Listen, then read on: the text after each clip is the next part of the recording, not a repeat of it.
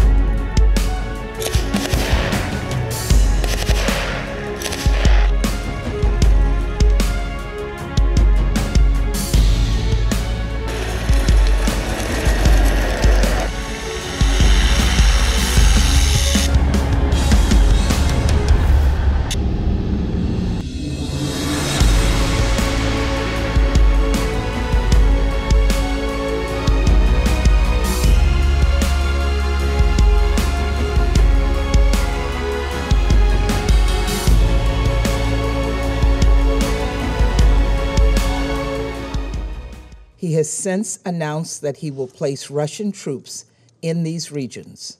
He calls them peacekeepers. This is nonsense. We know what they really are. We also regret the order to deploy Russian troops into eastern Ukraine, reportedly on a peacekeeping mission. These developments follow the decision to order a mass evacuation of civilian residents of Donetsk and Luhansk into the Russian Federation. We are concerned by the escalating shelling across the contact line